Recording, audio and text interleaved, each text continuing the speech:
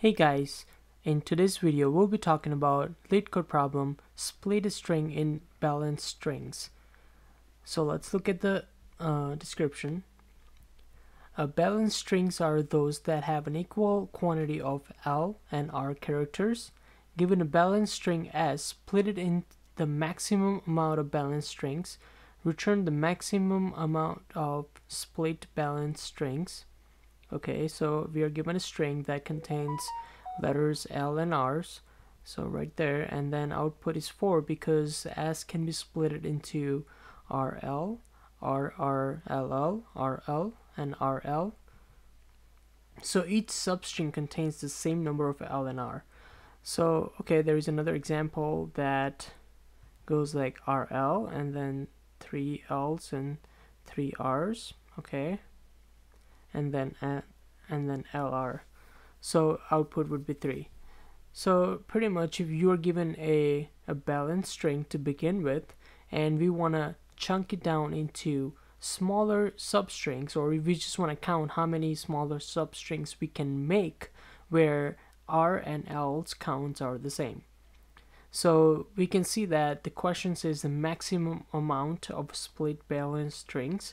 So that tells us that it's going to be some sort of greedy algorithm. So what I mean by greedy algorithm is that we take something and then we put it to the side, and then we take the next chunk and then we put it to the side once we match the criteria, and we just keep on doing that. So if we take this example to start our algorithm, we'll start with R, and then we're going to ask a question: do we have a balanced string? The answer is no, we just have one R, and then we're gonna add L to it. Now we're gonna ask a question: do we have enough, do we have a balanced substring now with the R and L? And the answer is yes, because we have an equal number of R and L, so that is one. We push it to the side, and then we take on to the next one, and then we take on to the next one, and then we take on to the next one. So hopefully that makes sense. Let's jump right into the coding. Okay, so I guess to start out with that, we're gonna keep a variable called a answer. We're gonna initialize it to the 0. If S is null, we're just gonna return the answer. Okay, if S is not null, then we wanna loop through it.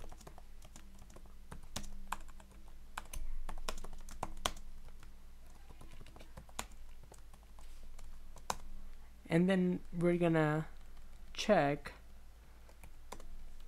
let's get the character at that. So now we have a character at the ith index. Now, like we talked about, we want to make sure that when we're looking at the character, and if we use that character, does that make a balanced string? If the answer is yes, then we increment the count of our answer. If not, we continue moving forward with the loop. So let's create a variable that's gonna keep track of how many L's and R's we've seen. So I'm just gonna create a single variable, call it a count, and anytime we see R, we're gonna increment up, and anytime we see L, we're gonna decrement it. And then at any time if we see 0 in the count, that means we've found our substring that is balanced, and we're just gonna increment our answer, and that should do it. So if character is L, then we're gonna decrement. Else if character R, then we're gonna increment. And if, like we said, if the count goes to 0, that means our answer ++. So hopefully at the end of this loop, our answer will contain the right number of substrings we can create from the given balanced string, and we just return the answer. So let me just go through it one more time and make sure everything is properly done. We get the character. If it's L, we decrement. If it's R, we increment. And if the count goes to 0, that means we found our balanced substring, and in that case we increment the answer, and that should do it. Let's try to run this.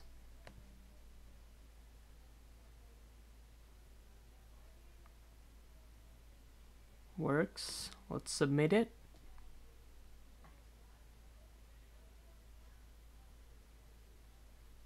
There you go, guys. Thank you very much for watching. If you have any other problems that you want me to discuss, please put it in the comments. Otherwise, like and subscribe. Thank you very much for watching. Have a nice day. Bye.